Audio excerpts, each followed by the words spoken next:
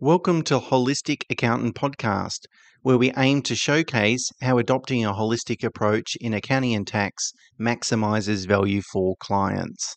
Beyond traditional tasks like preparing financial statements and tax returns, a holistic accountant focuses on offering advice that maximizes personal wealth on an after-tax basis.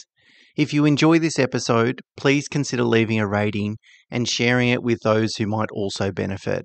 And to ensure you stay updated, subscribe to our weekly email. The link is in the show notes.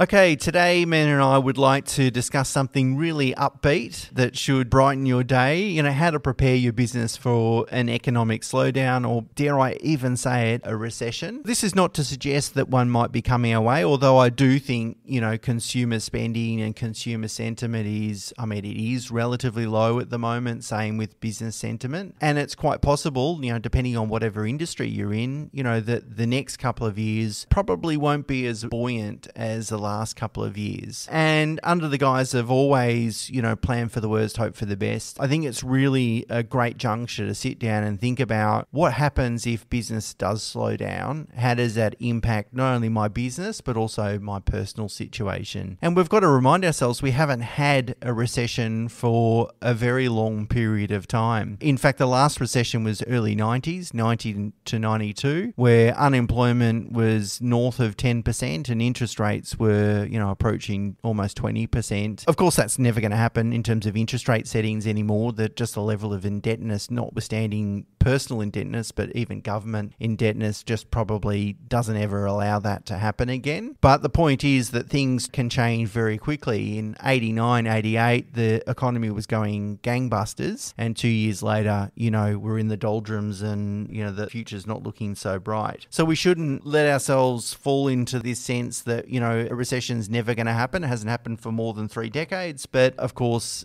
something could be around the corner. So what's some of the questions, Mena, that we should reflect on to really assess whether our business is sensitive to a potential economic slowdown? So you need to ask yourself, are you in an industry that is basically relying on discretionary spend, or are you in an industry that's basically essential for everyday suppliers? So, discretionary spend industries could be things of leisure. So think of, your cars or your boats, your jet skis, your caravans, items of leisure where, if the economy is doing well, business is doing well, then people tend to splurge on these types of things. Interest rates are low, so it doesn't really cost them to have these types of lifestyle assets. Whereas if you're in an industry that's, essential, such as, you're providing groceries, whether you're an IGA, your food works, or a service station, although that's somewhat arguable these days with electric vehicles, but, are you in an industry that, provides essential services, then you're less susceptible to these recession risks or, market slowdown. And I think how your business is structured, Mena, is important too. So, if you are in a discretionary environment, then it's quite possible that your customers disappear. And then to re-engage with those customers can be challenging, and brands realise this and they try and keep that engagement. Whereas if you're in a business like ours, something like providing tax advice and preparing compliance obligations, those sorts of things, for a lot of people, they've got to do them, which means that in a slowdown, you might lose some clients as they go and find potentially cheaper options or try and do it all themselves, but you won't lose as many. So there's going to be some downside, but maybe not as much. So you've got to ask yourself then, in the event that you experience a significant downturn, and again, depending on your business model and the type of customers you have, that might look different for every business. What are you going to do about it? How are you going to sort of ride it out? And I guess there's sort of two schools of thought here in terms of how you might approach it. The first one might be to downsize your business.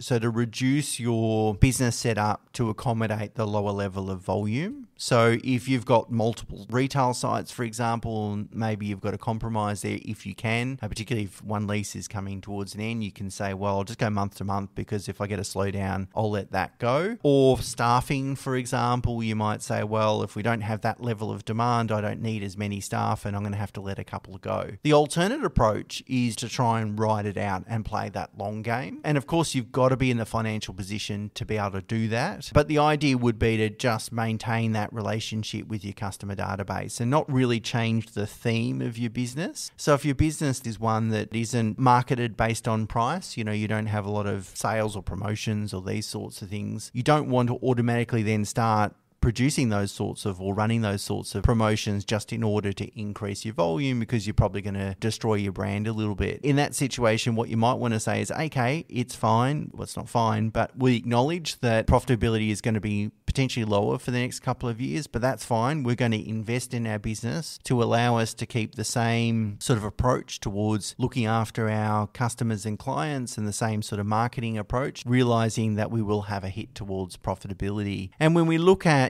some of the most successful businesses over sometimes multi-centuries, particularly, and a lot of these, are European businesses, that's how they've done it. They tend to, and even today, they tend to have very low debt levels, if any debt at all, because a lot of them tend to be still family owned.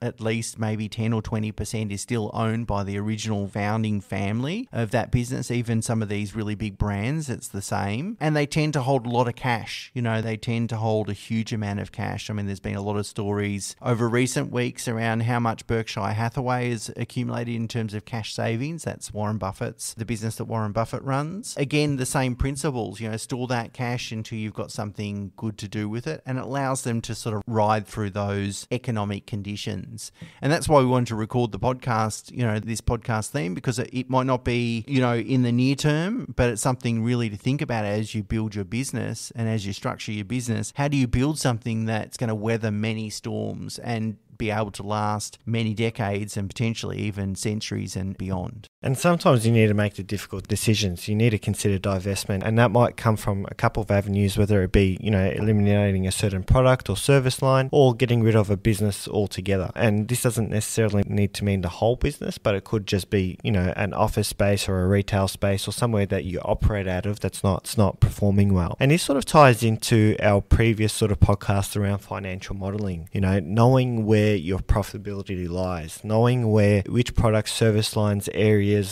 are performing best for you and actually producing the most amount of profits. Because this will allow you to sort of make these difficult decisions as to where you need to shut down or where you need to sell off. And I spoke before about potentially sort of riding through that storm, and it sort of feeds into what Mena just spoke about with regards to divestment of potential, service lines, business brands, whatever it might be, is you need to consider the impact on your personal plans. If you have a lot of financial commitments that you need to meet, of course, then you're going to have to find a solution that accommodates that. Whereas if you've got the discretion to say, okay, look, I'm fine personally, I don't necessarily need to take any profits out of the business for the next couple of years, well, then you've got a little bit more headroom to sort of navigate any potential headwaters. And that's something to consider, not only to plan around a potential slowdown, but also with respect to your own personal financial plans as well. You don't necessarily want to put your business under so much stress that you've got to strip out all the cash and therefore weaken the business so that it can't survive those sorts of situations. So it's something I think to keep in the back of your mind in any case. So in a nutshell, you really need to have a plan. So, in the event that all goes to shit, pardon my French, you need to document, even if it's something at the back of your mind, what action plan you'll have,